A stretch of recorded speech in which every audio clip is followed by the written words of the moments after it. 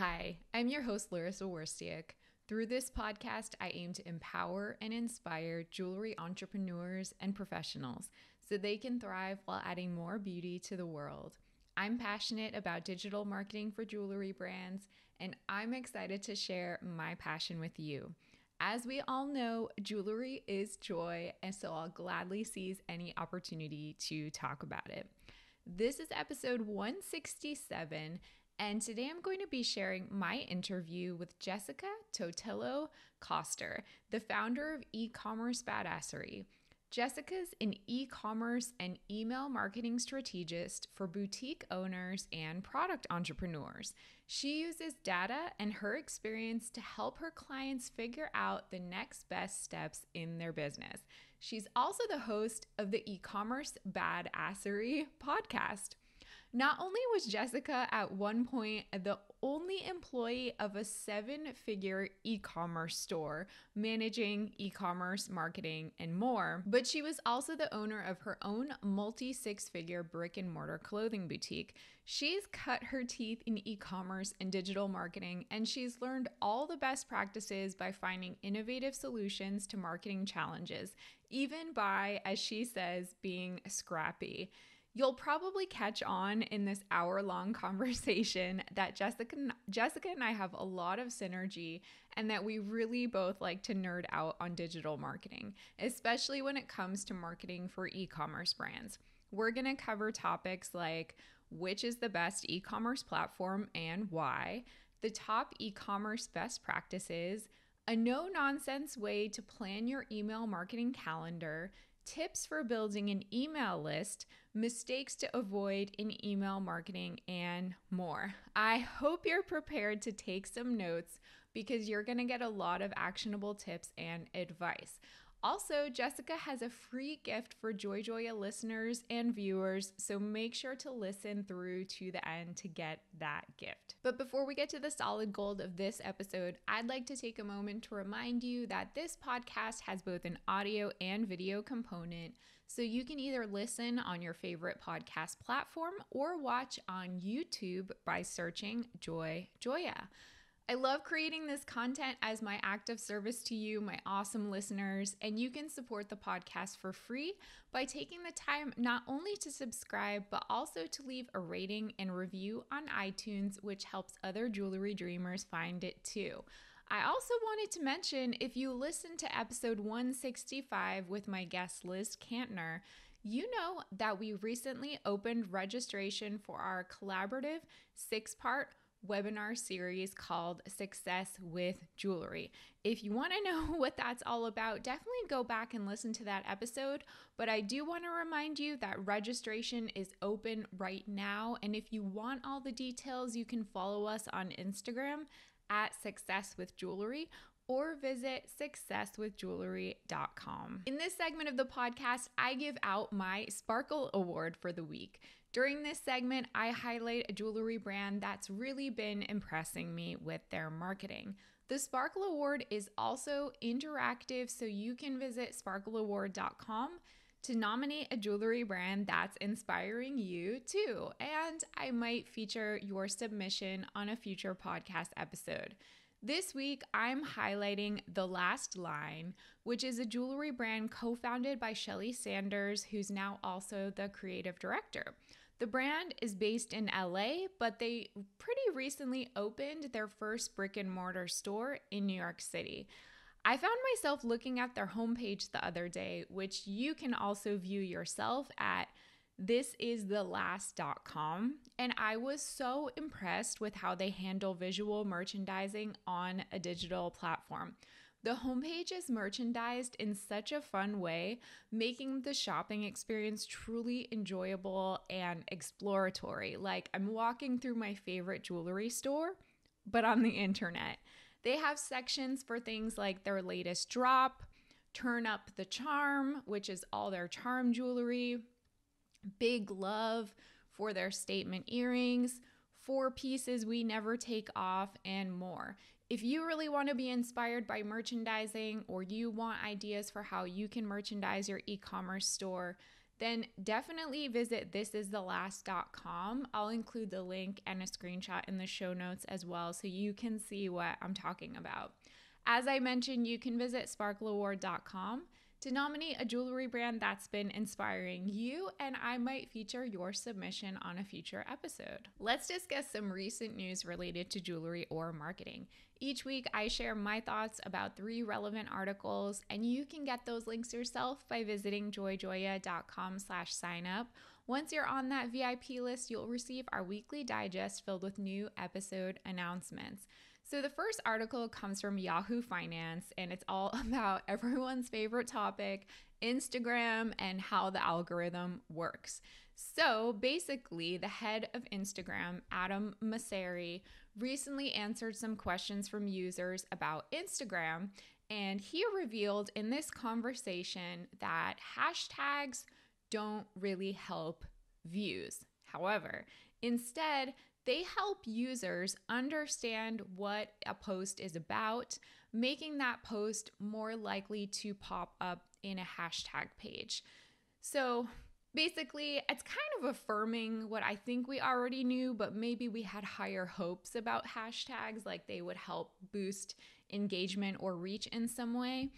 But I think hashtags are absolutely still important, because if someone is searching Instagram for something specific, you are much more likely to come up under that hashtag in the search results if you're using that hashtag. And it kind of brings relevance to your post. It can potentially help people discover you.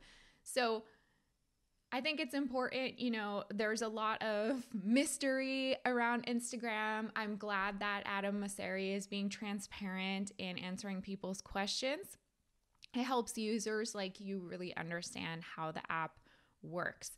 The next article is from JCK Online, and it's about the LVMH acquisition of Tiffany & Company. Basically, the headline is that 2/3 of Tiffany staff departed in the year after the acquisition. So why am I sharing this? It's kind of a bummer news that there's so much staff turnover. I think something like this is not unexpected when there's an acquisition. But the thing that was most interesting to me about this article is that President and CEO Anthony Ledru told Women's Wear Daily that Tiffany is looking for workers in the, quote, wider fashion industry that could bring, quote, a faster pace of thinking. He points out that this faster pace of thinking is an important skill set to have in the fashion industry, as it's a fast-moving world. I don't know if that was like a unintentional jab at the jewelry industry. I mean, is he saying that people with jewelry industry experience are not as fast thinking as people in the jewelry space? I also think it's interesting that they're looking to bring on people with fashion industry experience, because I think a lot of people in the jewelry industry forget that in the end of the day, it is kind of part of the fashion industry. It does have a lot to do with trends, with color, with styling, with looks. And people tend to be so like insulated in this jewelry space that they forget the big picture of how consumers are wearing, shopping, and buying. So I personally think this is a really smart outlook, and I really look forward to seeing how this hiring philosophy changes and evolves the company. And finally, this last article was from Women's Wear Daily, and it is called Stéphane Lussier on Diamonds, Dreams, and the Economy of Desire. Wow, what a intriguing article title. After 37 years of being De Beers Group's executive vice president for brands and consumer markets, Stéphane Lussier will be leaving the role on April 1st, but he will continue to be a strategic advisor to De Beers, as well as continuing to serve as chairman of the Natural Diamond Council. He also recently received at the gala organized by Jewelers of America, the 2022 GEM Award for Lifetime Achievement.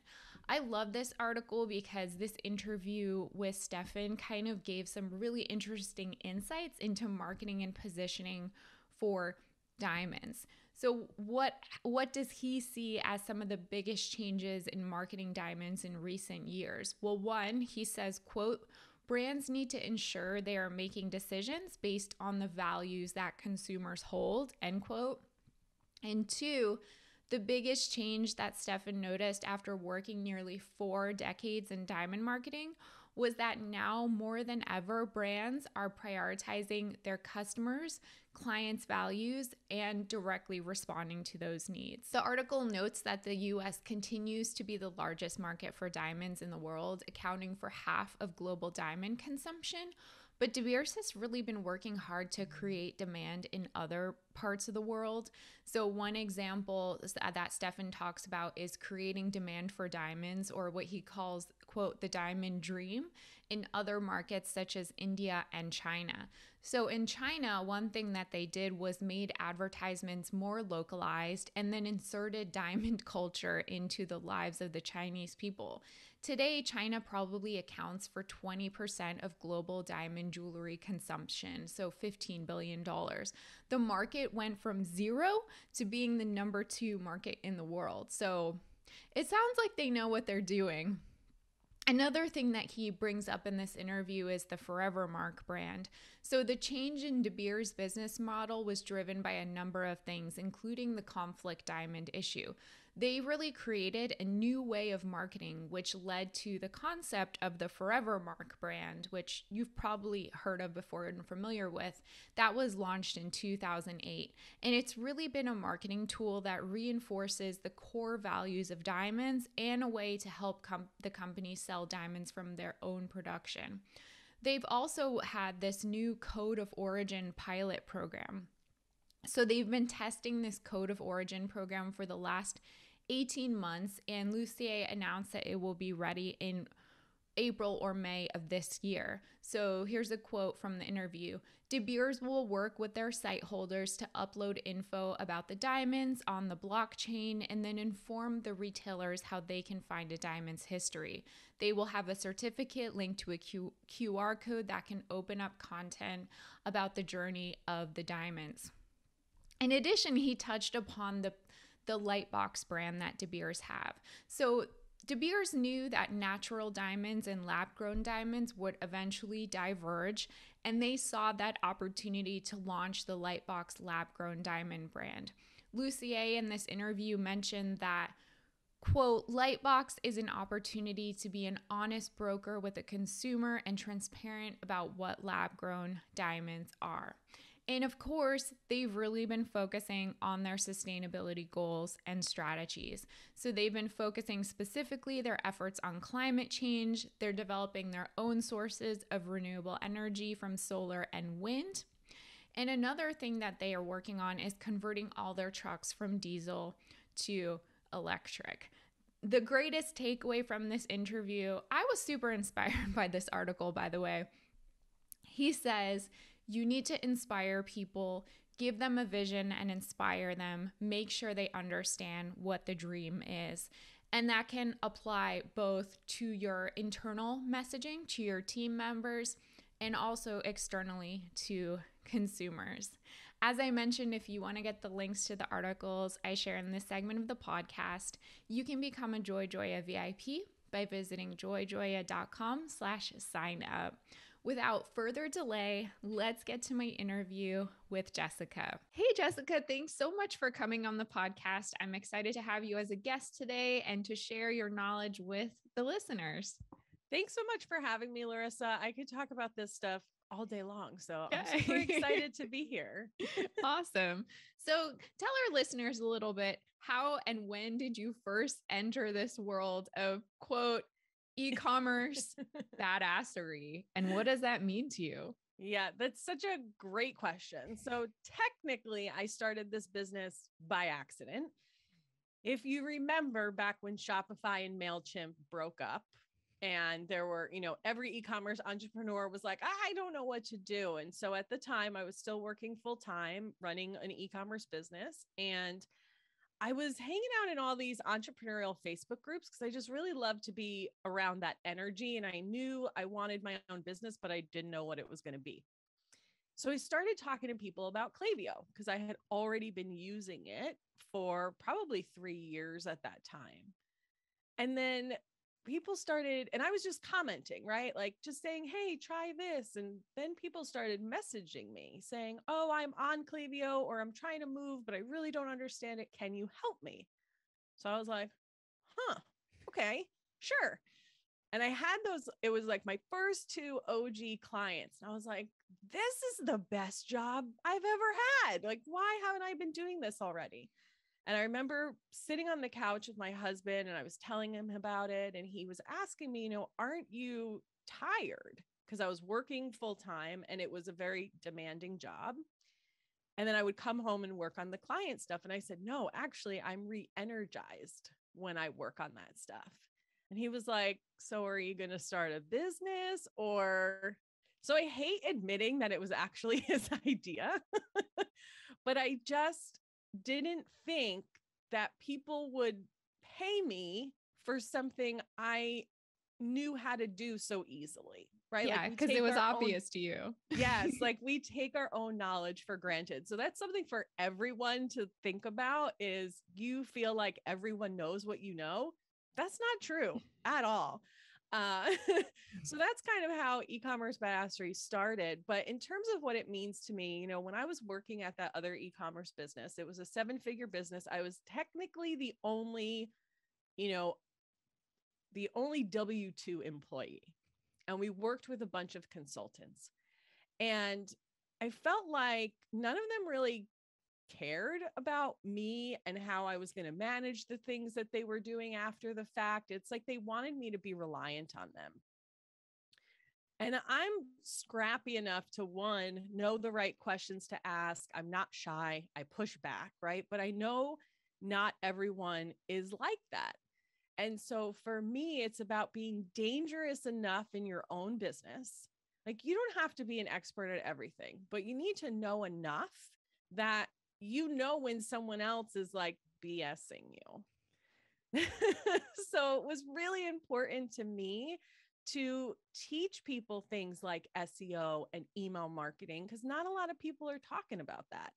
Not for that mid-level e-com entrepreneur who's already doing like multi-6 going into 7-figure. So, not all consultants are bad by any means, but I do think that to be a CEO, you have to really like take ownership over every facet of your business. And I just want to be a little part of that. Absolutely. I totally agree with that. And at some point on this podcast, I've talked about this before that if you really, when it comes to marketing, if you want to make sure that you are spending your budget wisely, you at least have to take the time to understand what marketing means. Because, like you said, someone might take advantage of you or like try to convince you into something that isn't really right. So you don't have to be the expert at it, but at least know when someone is BSing you. Yeah, exactly. And look, there are wonderful service providers out there. There really are, but there's some really crappy ones too. And there are some people who are just good at marketing themselves, right?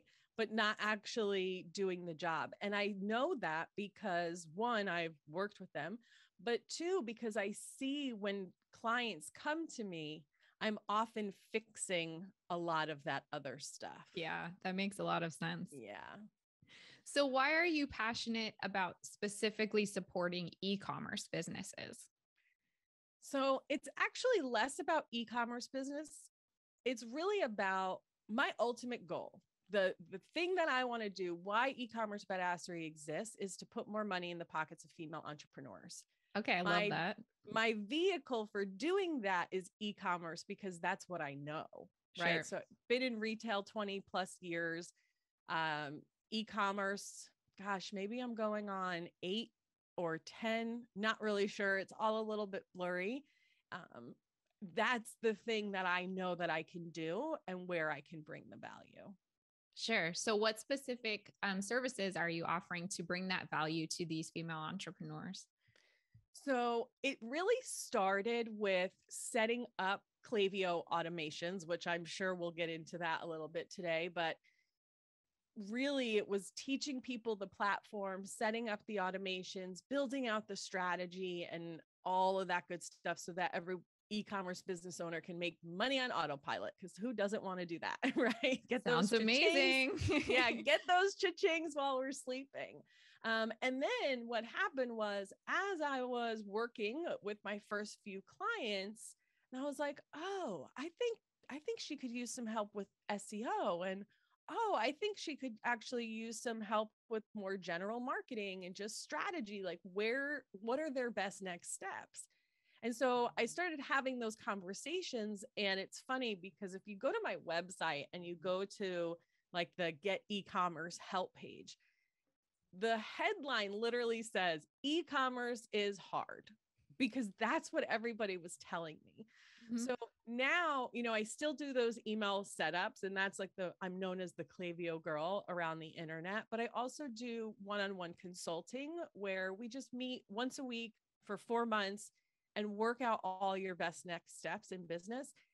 98% of the time, the biggest focus becomes SEO and email, because those are the two things that, people are just not teaching as heavily. Sure, that makes a lot of sense. Yeah. So, since you are an expert in e-commerce, at least working with a lot of business owners focused there, I want to chat about e-commerce platforms because I get this question a lot, like which e-commerce platform should I use? And a lot of people are confused about the differences between one or the other. So which platform do you recommend and why? Yes, hands down, Shopify is my number one. And here is why. Because one, it was built specifically for e-commerce. Now, this is not to say the other platforms are bad, but that's not what they were built for. It's kind of the same way I feel about MailChimp and a lot of email marketing platforms, right? They started out as this general email platform, and then they're like, oh, let's add on some e-commerce features. And I would rather see you on a platform that was built specifically for e-commerce. Every decision they make, every feature that they develop, right, is designed to help you sell more product. The other way I like to think about this is, so I was a late adopter to the iPhone and Macs in general. I didn't switch to the iPhone until about generation 5 for two main reasons. One, I didn't want to give up a real keyboard, right? I was like, oh, and because everyone was on iPhone and they were all like, they'd get personally attacked. Like they would feel personally attacked if you didn't also love iPhone. I'm like, why is everyone taking this so seriously? But eventually I got so annoyed that all of the new apps came to iPhone first. And then as an Android user, you have to wait for like a year. I was like, this is stupid. So I switched. Shopify is the e-commerce platform equivalent to that. That's a right? great analogy. So when Facebook released Facebook shops, who did they integrate with first? Shopify. There's so many apps and functionalities that can get added on, and you have so much more choice in the Shopify ecosystem. And really, it takes away all of the headache. So even in the business that I used to work in, I was not responsible for the initial setup. They had worked with a consultant because I was already working in the company in a different position. So I didn't have time to do that. And they put us on Magento. And, I mean, I think we were getting hacked and our website was down more than we were up and making money. Oh boy. Right? It was such a headache. We didn't have the internal tech team to manage it. We were outsourced. It was such a mess. And then I remember a new chief technology officer came in and was like, you guys got to make the switch, right? So we made the switch to Shopify, and he didn't stay for very long, but I am forever grateful for him because he changed my work life, right? Like I didn't have to worry about the tech. I could just focus on selling my product. Totally. If you're some big business and you have the tech team and all that, and you want to be on WooCommerce, whatever, cool. But I'll tell you, like, if Shopify is good enough for Steve Madden and the Kardashians and the Jenners, like, I think it's good enough for us. Absolutely. I agree with all your points. And I would say the exact same thing. Yeah. I like to talk in terms of bagels and coffee because I'm very passionate about those things. So it's like, would you rather go to a bagel shop for a bagel, or would you rather go to a coffee shop that decided to like offer bagels because they needed food if you wanted a bagel? So that's how I see it. I would rather go to the bagel shop, but 100% agreed. So what in your mind, if you could pick 5 of the most essential e-commerce best practices, what would they be? If only our listeners can focus on 5 things, what would you say they are? Okay. They're probably not going to be what you think they are. Oh, Maybe I'm excited. So the number one thing is to get really intimate with your numbers and to understand the levers that you have to pull in your business. So, for instance, I get a lot of people who will come to me, ask me, and they're like, how can I improve the conversion on my website? And I'm like, well, what's your conversion rate? And they say 3%. I'm like, well, here's the thing. The average e-com conversion rate is only 1 to 3%. You're already at the top of that. Now, granted, the smaller assortment you have, the more niche you are, maybe you're going to get up to a 5%, and then the wider you'll be closer to that 1%. But ultimately, you don't have a conversion problem. You have a traffic problem or an AOV problem. So we get caught up in AOV is average order value, just for people who don't know. Thank you.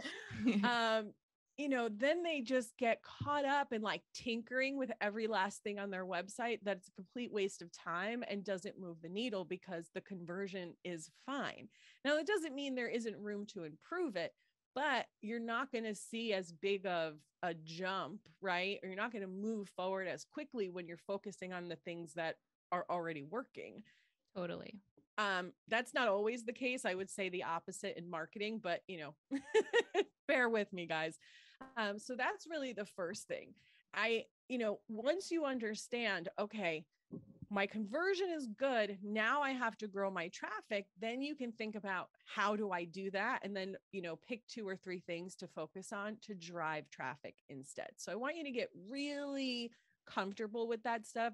Do the research, get the benchmark so that you know what you're up against. Number 2, build an email and SMS list. Yes. Ultimately, at the end of the day, it's the only thing you own, right? When Instagram is down for a day, you need a way to communicate with your customers. And even if you are selling on a platform like Etsy, I don't know all the rules of Etsy. That's not my jam, but there are ways that you can on social media push people to sign up for your email list. So definitely focus on building that list. You don't want to build your entire business on rented land. Mm-hmm. Number 3, which is I think most underrated, is collaborate with complementary companies and get in front of other people's audiences. That's essentially that's essentially what we're doing here, right? Larissa needs content for her podcast. I need to get in front of other people. So here I am sharing the value. And you guys can do that too. There are so many small product-based businesses out there. And, you don't have to collaborate with a direct competitor. Someone who sells a different product to the same person. Exactly. Is kind of the goal there.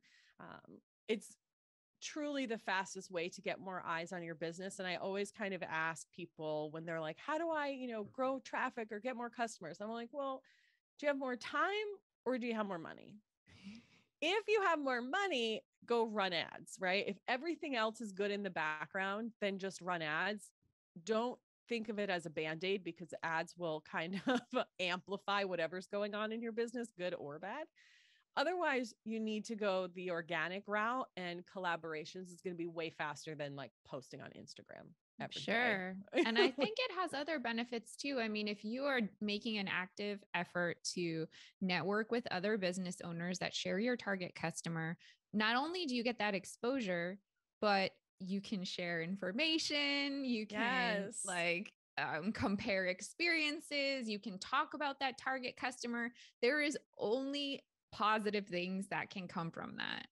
100%. I mean, this whole online business thing, it can get freaking lonely, So, I mean, it's funny because at this point in my life, most of my friends, and I live in Los Angeles, which is a very transient place, right? People come in and out. Nobody really stays. So all the people I was friends with, a lot of them have moved away or they've moved further away from where I actually live. And anyone who lives or has been to LA, no, you don't drive that far here because everything takes forever. It's like, oh, you're not in a 2-mile radius, probably not going to see you for like 3 months. Mm-hmm. So I have all of these online business friends, and because they understand what I'm doing, like your friends don't get like, oh, you have this business on the internet and like you don't go into an office and wait, what?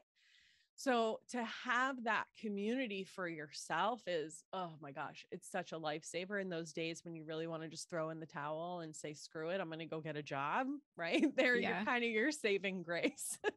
Yeah. And I think especially like speaking specifically to listeners in the jewelry industry, one negative thing I see in the jewelry community, there's a lot of positive, but one negative thing is I think they're so insulated in the jewelry space that they can't like see the forest for the trees as it is.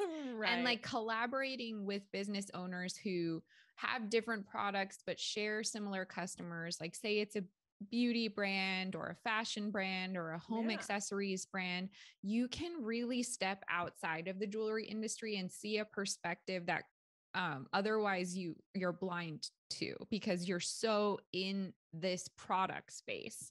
Yes. I love that. It really does. We can get so, here's the thing.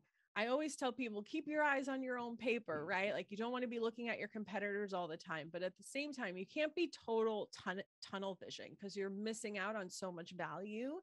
And there's a reason why people who, invest in masterminds, like the big guys, that's what they're doing because they know they don't know it all. And they know that they need someone to kind of uncover their blind spots for them and things like that. So there's just so much value in creating that community, and whatever it is that you are feeling in your business, they are too. Even if they're not talking about it, they're feeling it too.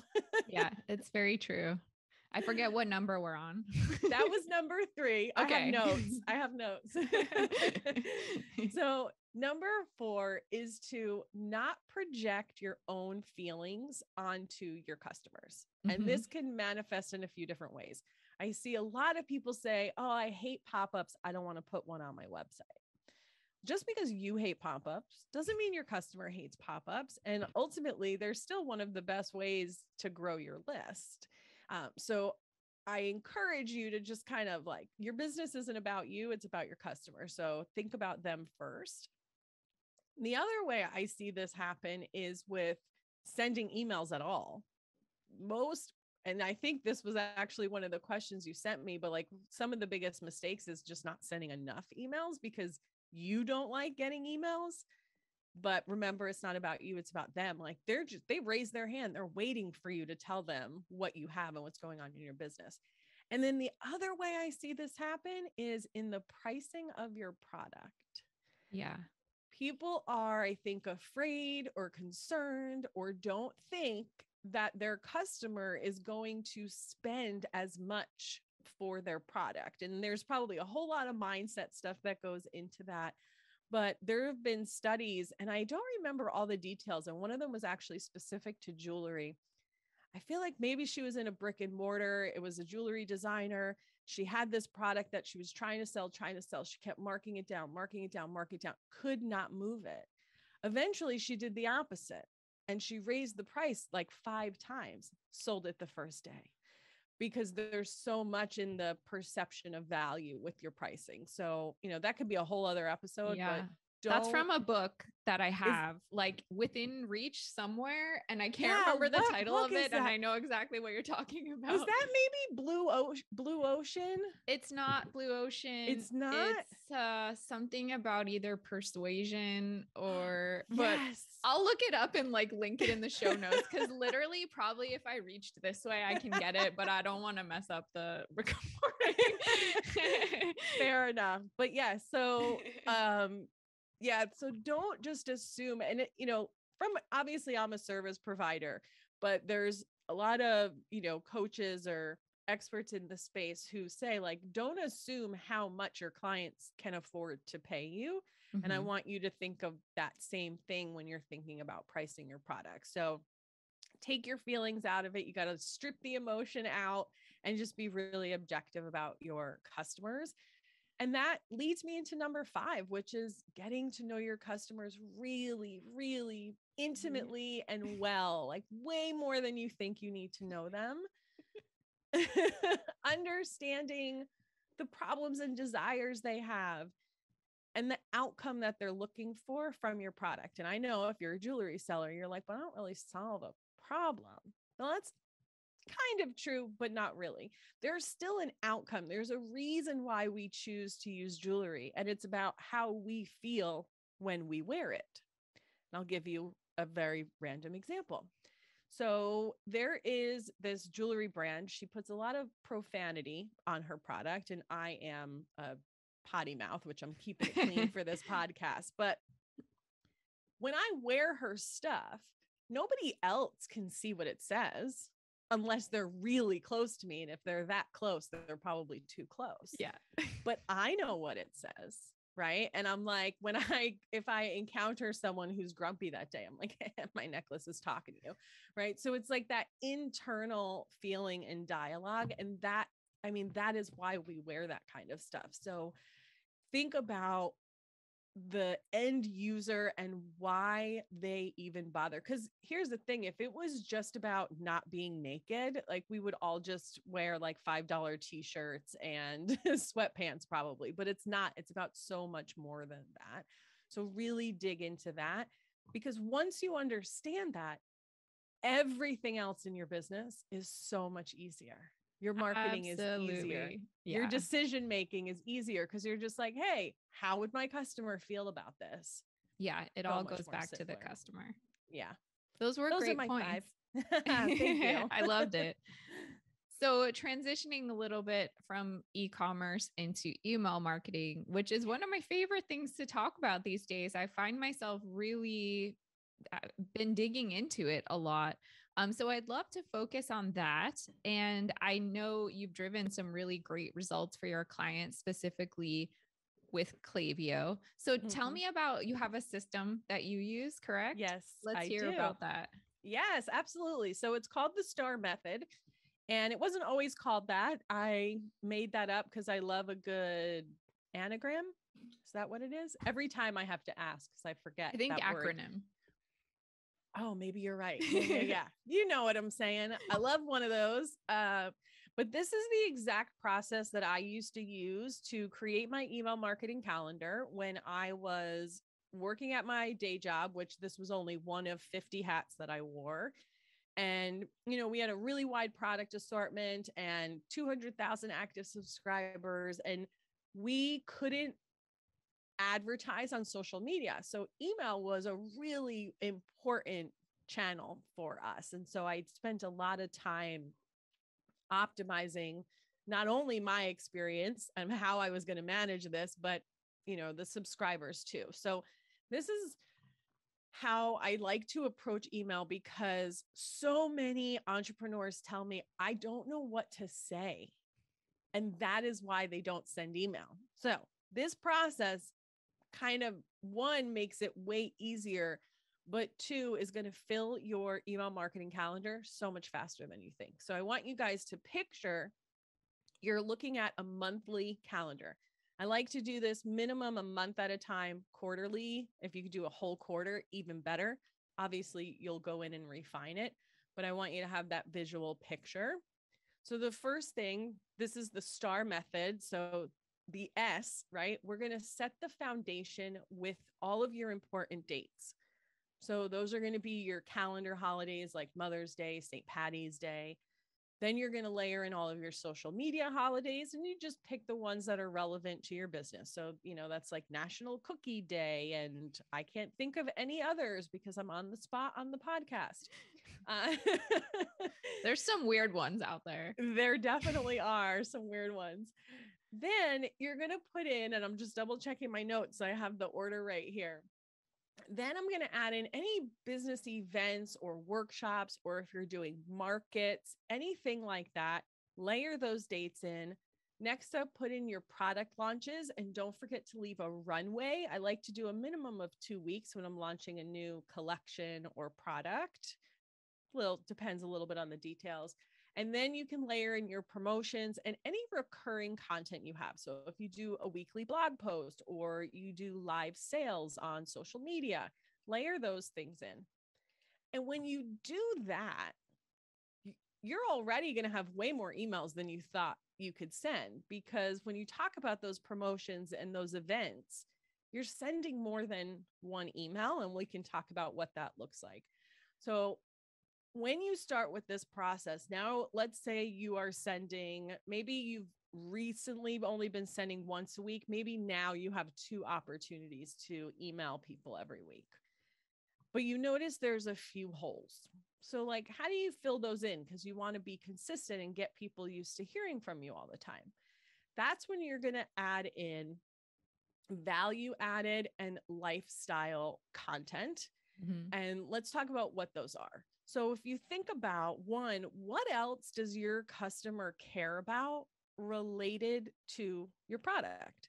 So if you sell jewelry, she probably cares about fashion and style and probably beauty. So you can start talking to her about that stuff and become a resource.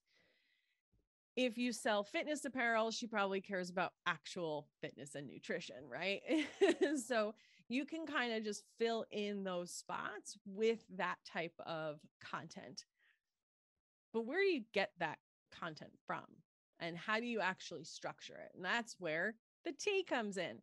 We're going to start telling some stories. And they can be your stories or they can be stories of your customers. Doesn't really matter. You want it to obviously be related to your product, but stories, the reason why, and I know so many, I think a lot of entrepreneurs are probably sick of marketers telling them to like do storytelling, but there's a reason, and that's because it works, right? And it makes people feel like they can relate to you, and then they're nodding their head and they're like, oh yeah, she gets me, or I feel like that too. And then they just become more connected to your brand. And so I love to use that. And then you've got the A is the adding value. So those two kind of go together. And now, so you've got this calendar, and then you can start plotting out all of the emails that you're going to send.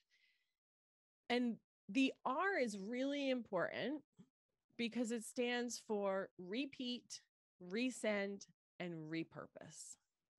So let's talk about the repeating thing, because I know, and I struggle with this too. I always tell my audience, like when I am calling things out that we're doing wrong, it's because I'm doing it wrong too, or I'm struggling with it also. Sure. But I think we feel like we talk about why we started our business, or we're telling the same stories over and over again. We're like, I just talked about this. Like, how can I talk about this again? But nobody is paying as close attention to us as we are. It's so true. So we can't be afraid to repeat ourselves over and over again. And I always use this example of a post that I did on social media. I talked about when I was a little girl, I used to sleep in my new shoes. True story. And I shared this post, and I had shared it multiple times before. But the most recent time I shared that, someone commented and she said, oh my God, I used to sleep in my new shoes too. Like, I thought I was the only one. But she had already been following me for 2 years. That was the first time she ever heard it, or it clicked, or it even showed up in her feed, right? Like, who knows? So don't be afraid to repeat yourself. The people who already know it, they're not going to say, ugh, Larissa is telling me this story again. They're just going to tune it out. Like, they don't care. And if they do say that, they're probably not buying from you anyway, and they're not your customer. So definitely don't worry about it. And then the resend, this is where I think people get tripped up. And it's so funny because it's such a simple thing, but I've had multiple people tell me like, oh my gosh, you gave me permission to do this. And email feels so much easier now. You don't have to reinvent the wheel every time you send an email. If you are stuck with what to say, one, go back in your archive, go like 6 months. What was an evergreen, so non-time sensitive message that you sent in the past that performed really well? Whether that's because a lot of people replied to you or they made a lot of purchases. Just resend that email. You, you don't even have to change the subject line or the content because they're not going to remember that you sent it to them. Sure. Yeah. So that's one part of it. But also, when you're thinking about those product launches, those promotions, those events, like sending one email the day of is not enough, Mhm. right? We need to invite people, we need to tease them, we need to breadcrumb. So, any big event in your business is probably a minimum of 3 emails. I always like, let's frame it around a promo that you're going to run over the weekend. At a minimum, you want to send a launch. You want to resend it to anyone who didn't click it the day before. And then you want to send a last chance. That's 3 emails right there for one topic. Totally. Right. And so that's going to fill up your calendar super fast. And then the last thing is to repurpose other content. How much time, energy, and effort do you spend creating content for Instagram that I think it's like 5% of your audience sees? What if you took that content and you did a roundup? Here's what you missed this month or this week or something like that, and just stuck it in an email. Now, you don't want to necessarily repeat everything, right? Because then people don't feel like they need to be in both places. But a lot of them aren't going to be in both places anyway. And you spend all this time creating this amazing content. Don't let it just sit on like the shelf collecting dust. Mhm. Put that stuff out there. And maybe it's not your own content. Maybe you're doing a roundup of other people's content that you know is going to be valuable to your audience. And then you become the resource and people are going to stick around because they're like, sweet, I don't have to scour all the fashion blogs because Larissa's just going to send them to me. So though that's my STAR method. I encourage everyone to send more emails than you're comfortable with. I kind of encourage everyone to kind of get to the limit of your comfort zone and then just go like a little bit outside of it step by step, because that's usually where the magic is at. That's a good tip. I especially like the last thing you said about repurposing content. It's something I talk about a lot. I don't have endless hours in a day. So I like to make the most of like the one effort that I put into like communicating with someone. Yeah. So, I mean, like you said, if you're going to take the time to create awesome content, make that content work for you. I think the challenge I find with when I tell clients that, or I suggest that, is like, wow, I never like thought about repurposing it in this way. So I think it does take a little bit of creativity and perhaps working with someone who does this for a living to help like pull it out of you. But once someone does or helps you see that outside perspective of all the ways you could be repurposing the things that you're doing, it'll open up a lot of new potential for you. And not only just with email, but possibly help you to expand to other platforms like YouTube, for example. Like if you're already putting, everyone knows that video content performs well on Instagram. I know so many small business owners who are like tripping over themselves trying to make really amazing video content. And that's amazing, but like make it work for you. Like put it on YouTube. YouTube is one of the biggest search engines. Get found in a new way. One thing I just literally yesterday suggested to someone, like if you're doing an Instagram live, maybe consider downloading that video, putting it through like an what is it called? AI like transcription tool. So you can pull the text out of it and use that to make like a blog post, for example, which can only help you with your SEO. So 100%. You're literally doing no extra work except maybe like 5 minutes worth of work. And you are creating new opportunities for yourself to be seen and discovered in new ways. Yeah, because here's the other thing too. We all consume content in different ways, right? So YouTube is the second largest search engine after Google, also owned by Google, right? Yes. I don't really go on YouTube, honestly. That's not my first place to go. If I'm trying to learn something, I actually prefer to read it. Sure. My husband spends hours on freaking YouTube, like hours on YouTube. So if you have it only there, I'm probably never going to see it. Right. But if you repurposed it into a blog, I'm more likely to read it. Or maybe you broke it down over multiple captions on social media. Maybe let me structure this easier for you. Let's think about you create a video, and maybe if you're selling jewelry, you're going to talk about how to mix and match styles, how to mix and match metals.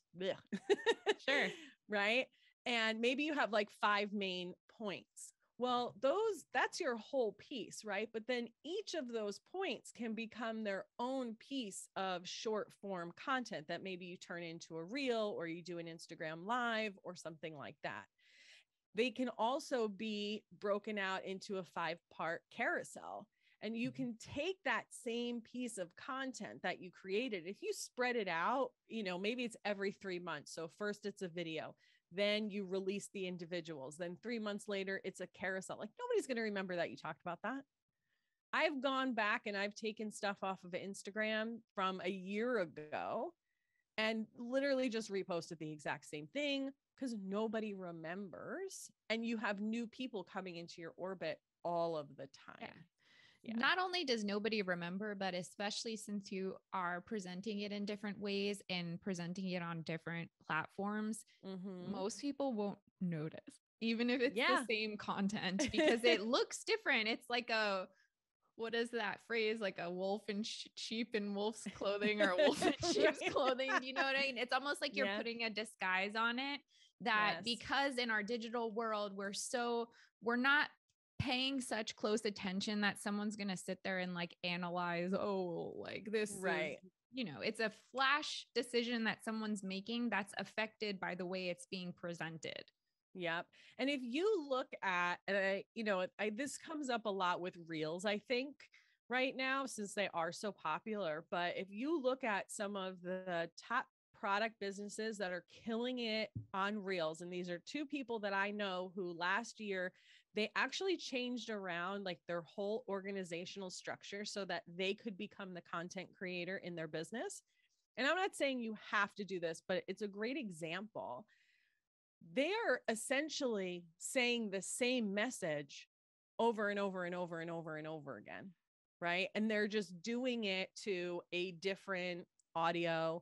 Maybe they're switching up, the colors or whatever it is that they're doing, but it's the same thing. They're just talking about their product. So, and they've blown up. Both of them blew up when they started doing this. So I think we get in our own head and we kind of overthink what this really needs to look like and be, and we're trying to be so intricate, and that it doesn't have to be this way. Simplify it for yourself as much as possible. I'm a big fan of simplifying. Yes, totally. Love it. So when it comes to email marketing, I can't even tell you how many questions I get. Larissa, how do I build my email list? Because obviously if there's no one on your list and you're putting all this time into creating wonderful emails and the star method, like it's going to fall on deaf ears. So how do you actually build a list? Do you have tips?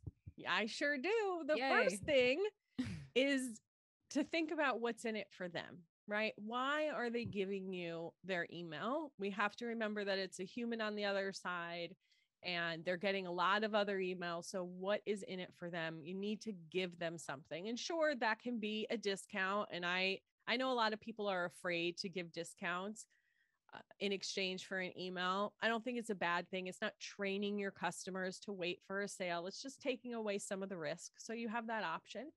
But there's a lot of other ways you can do it as well. Like this is one of the few times I recommend you take a page from like the online educational space, is a free PDF about something that they're trying to solve, right? So it could be a style guide on mixing metals or stacking necklaces, something like that. Maybe it's a workbook to help them find their personal style. People will sign up for that. And it's something you can test. I know of some other businesses that have actually tested the discount versus the PDF, and the PDF actually does better, right? Love For it. signups. Love And it. so that's an option. And then the other one, and what's really trending right now, is quizzes. Create a Mm-hmm. quiz. People, it's so funny. Like, we're busy, but we're also kind of bored. So if you can if you can gamify something for us, we'll be all over it. So quiz can be really fun, and maybe it's helping them understand, because here's the other thing. Remember at the beginning of this, I talked about you take your own knowledge for granted. Fun fact, in a previous life, I was a fashion stylist. Nobody knows how to figure out whether they're cool or warm. Should I wear silver jewelry or should I wear gold jewelry? Right. So even something as simple as that, which you feel everyone in the world knows, guess what? They don't know. Yeah. So you could do something like that. Depending upon the style of the product that you sell, maybe you're kind of speaking to a few different customers. So it's like, what is your jewelry personality? There's so much fun stuff that you can do around that. And what makes the quiz so amazing is you are getting zero party data from your customer. Like, they're Yes. telling you exactly what it is that you want to know. Granted, this is a little bit easier if you think about skincare, right? So are you dry? Are you oily? Do you break out? That kind of stuff. But you can really do it in pretty much any industry. And if you use really great tools, they will integrate with your email marketing platform. Hint, hint, Prehook and Klaviyo. I'm not sponsored by either one of them, by the way.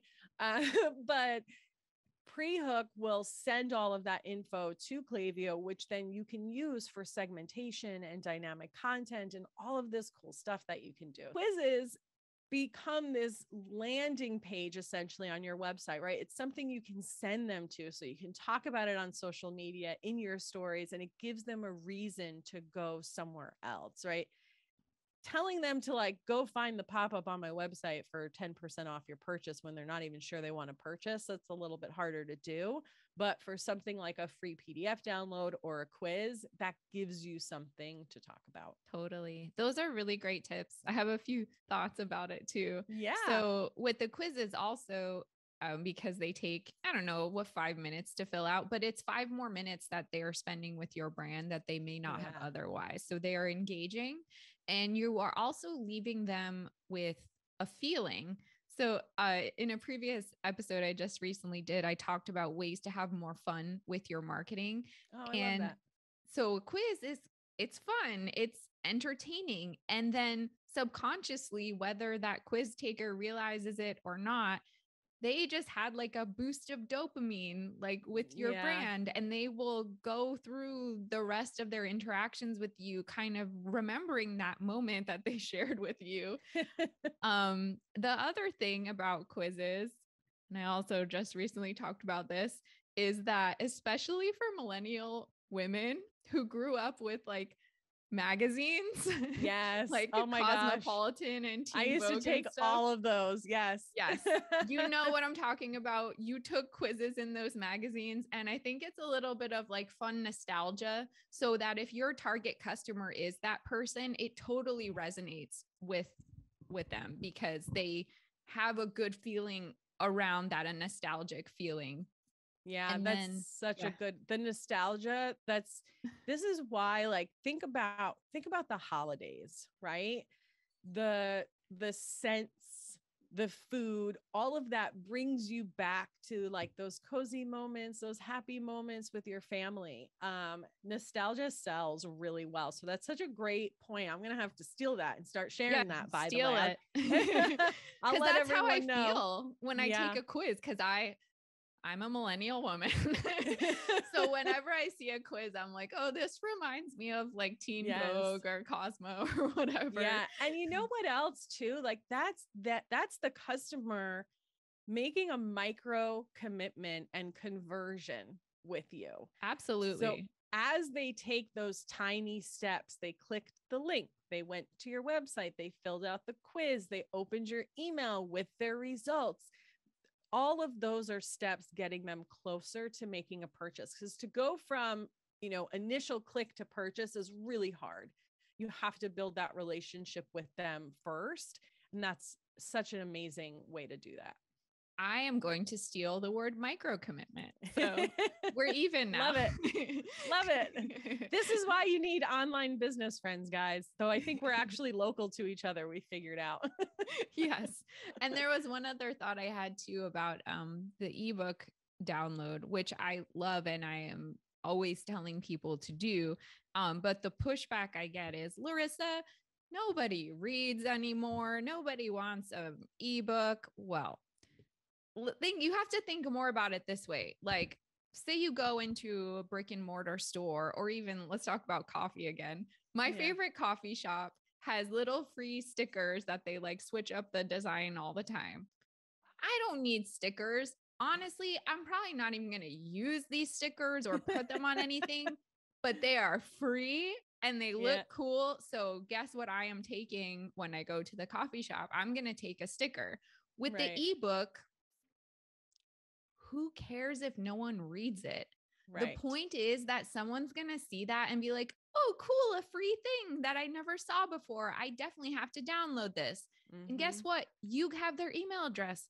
Who cares if they don't read it? Because they probably won't, honestly, because it's true that people don't read things, or they're just distracted and they forget about it and they move on to the next thing. But now they have made a micro commitment with you, as you have said.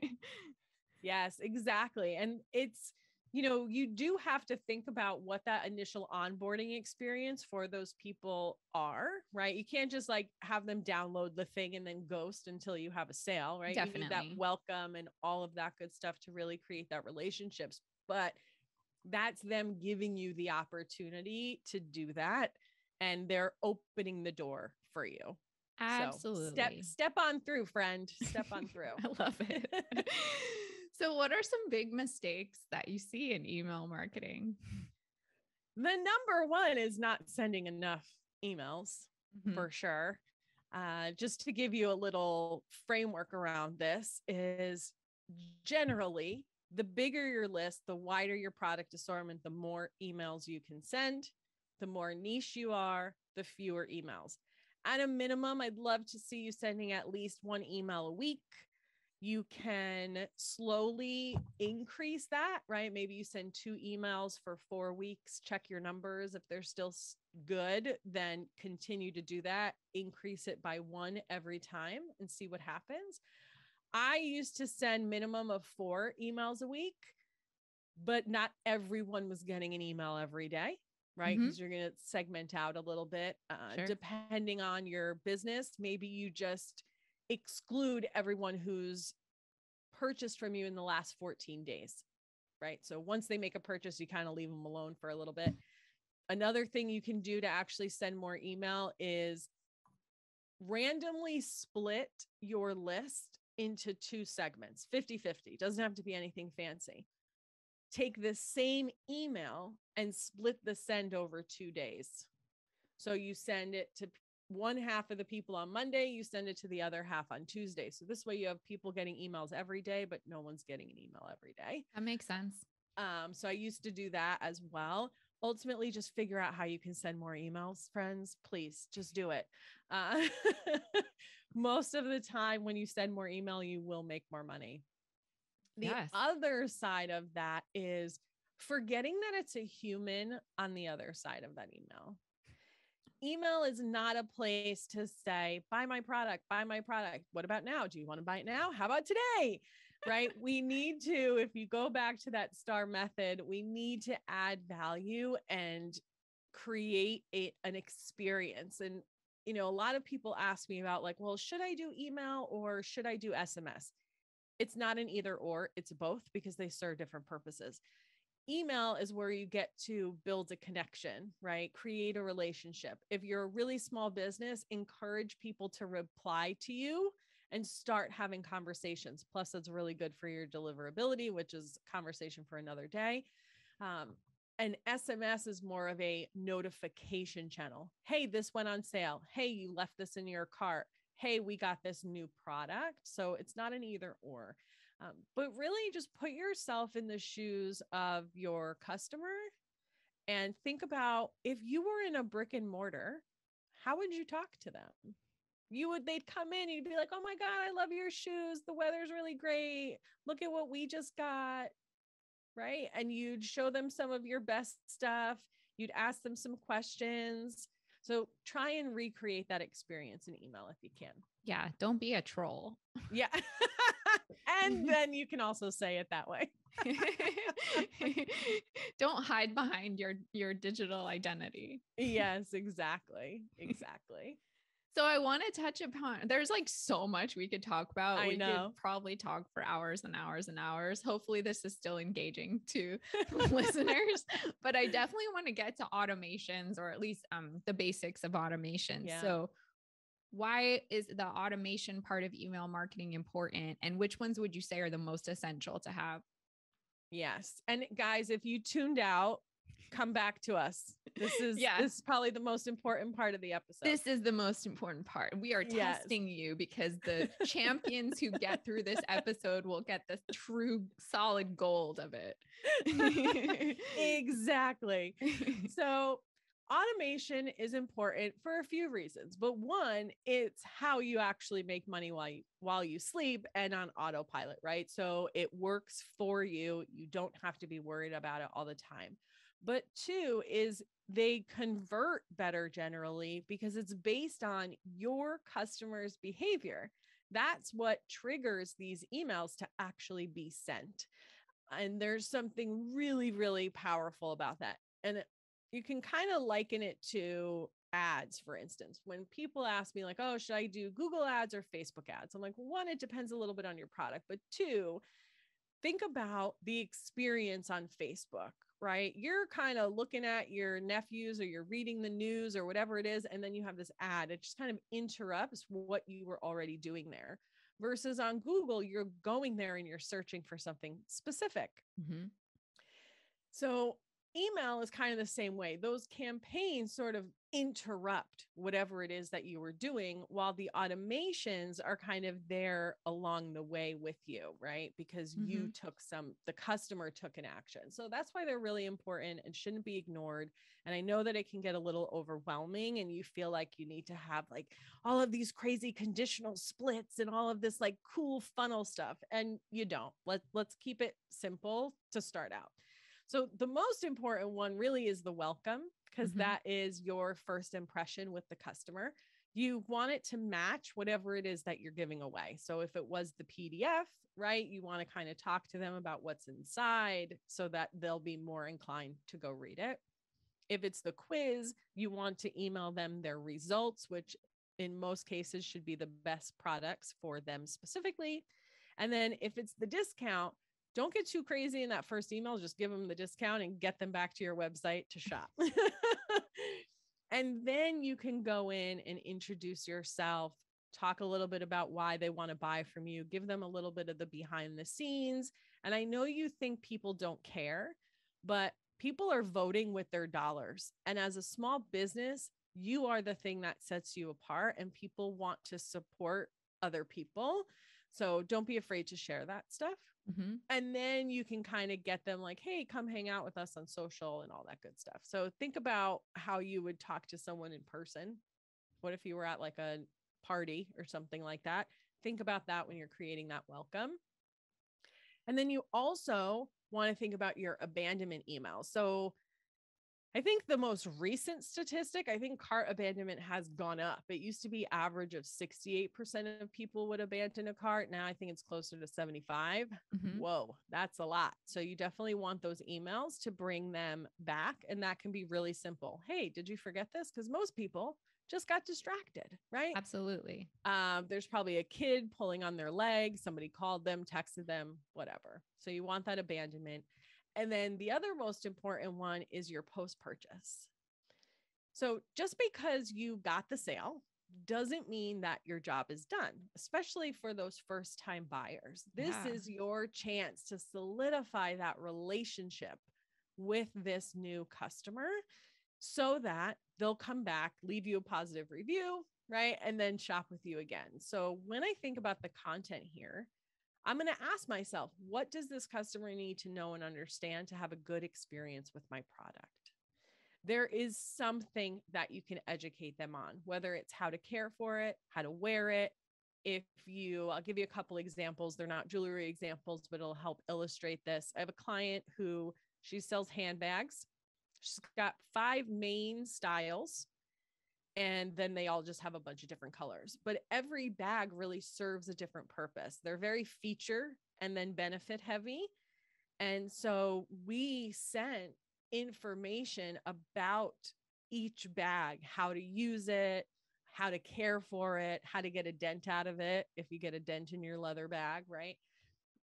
And what's funny is, and I knew this was going to happen, that was part of the intention, but she was actually on a podcast and she had mentioned how we had done this for her and that her customer service inquiries went down. Yes. So important, because the time, energy, and effort that you spend replying to those customer service inquiries is just as important a metric in your business as your conversion rate is. So how can you decrease that? Because it's going to save you so much payroll time, and even, or if it's you doing it, right?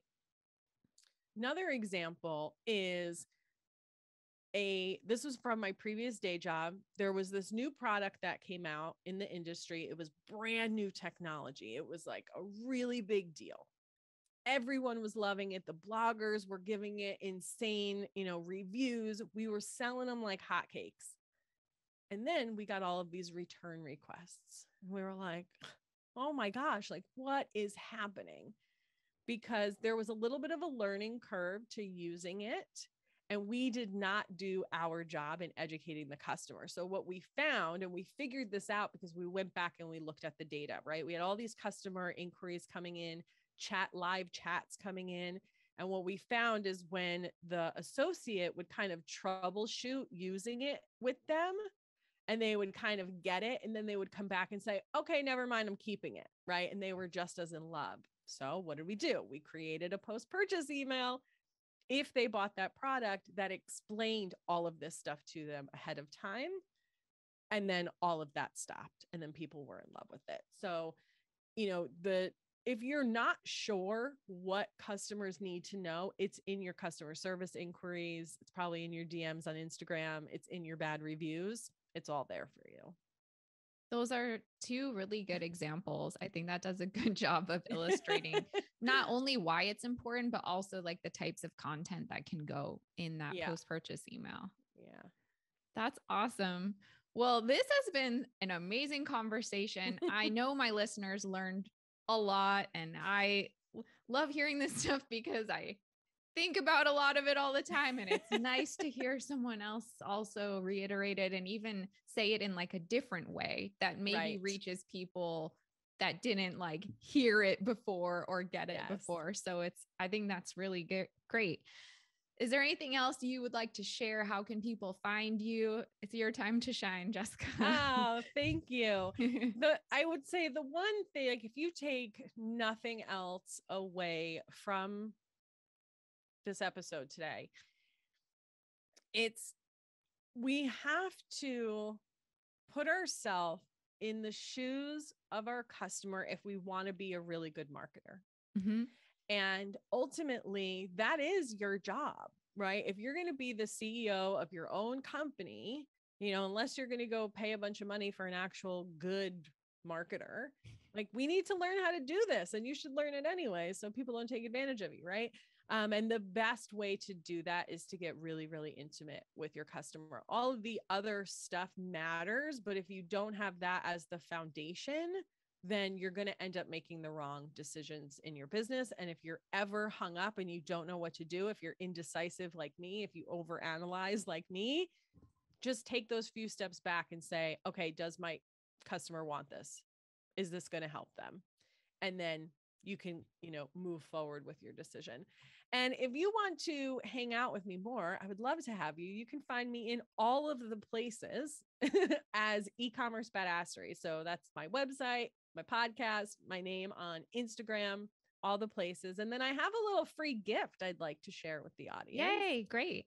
Amazing. So if you go to ecommercebadassery.com/Joya, Joya,